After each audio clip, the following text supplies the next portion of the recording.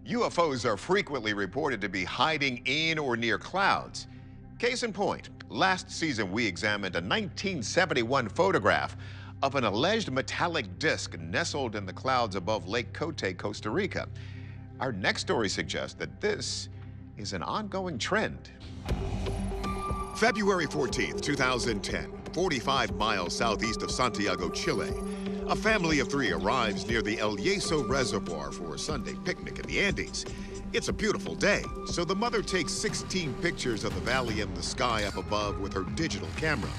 It isn't until they return home and review the photos that she realizes what she's captured.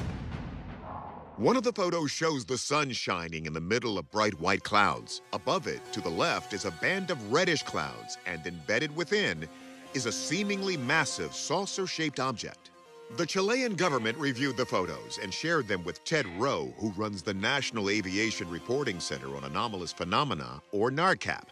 He conducted an exhaustive analysis of these photographs. The photograph contains an anomaly in the upper left-hand quadrant. You see the sun, you see a fluffy layer of cumulus clouds, and then behind them you see a layer of reddish clouds, and embedded in those clouds is what appears to be part of a disk.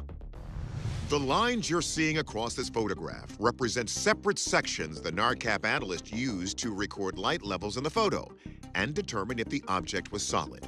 You want to understand how that light is distributed, looking at the red, green, and blue factors primarily, and studying the luminance of the object and of the environment. Each section is given a number value, and when that data was compared to the surrounding area, here's what NARCAP concluded. This study resolves that this is in fact an external anomaly. It does not appear to be inserted in the photograph, so we're left with an unidentified aerial phenomenon. Journalist M.J. Banias notes that Chile is often mentioned as the country with the highest recorded number of UFO sightings. UFO enthusiasts have even claimed this lagoon that lies behind the mountains surrounding the El Yeso Reservoir could be a UFO landing strip.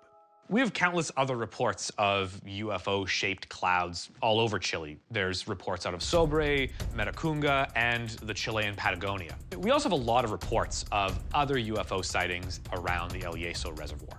As for the photo showing an alleged UFO in the clouds, there's a theory out there that UFOs will hide in clouds or even generate clouds around them to stay hidden from humans. In January 2023, a similar UFO-shaped cloud shocked residents of a city in Turkey. It hung in the skies for over an hour. What they captured here was a lenticular cloud, which forms when air blows across tall structures like a mountain range and causes vapor to condense in these stunning disc-like shapes. So could the object seen in our Chilean photo have a similar explanation, or is it a genuine UFO? First, are we actually looking at something in the sky or something in the camera? Astronomer and video effects designer Mark D'Antonio has a theory that starts with those strange colors seen in the sky. These are cirrus clouds. They're ice crystals at high altitude that form in the atmosphere. And sometimes, the way the sun hits them, you get this beautiful prismatic effect. And that's what we're seeing here, in my view. Here's another thing.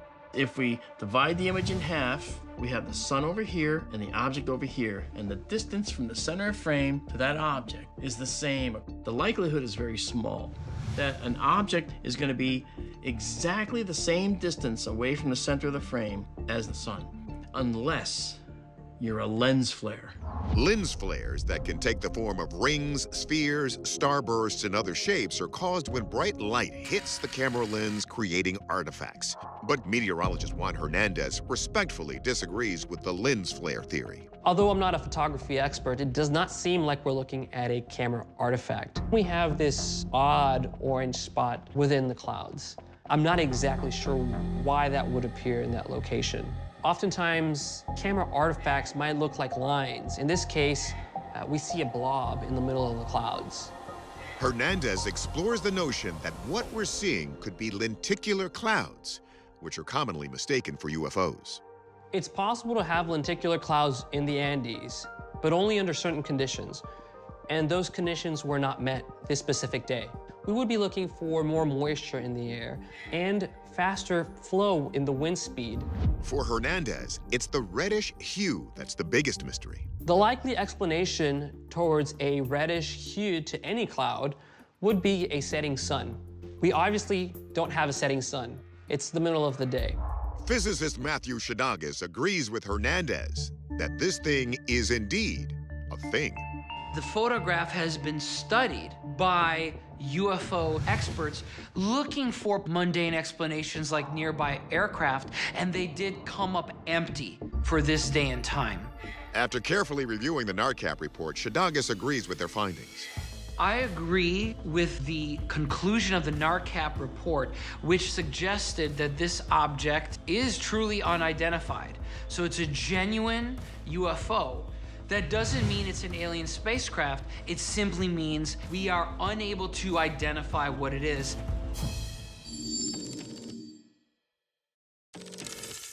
Well, there you have it. We're calling this a genuine UFO. While the Chilean government has yet to comment on the photo, NARCAP has released their 23-page case report to the public. And for more information, you can visit narcap.org.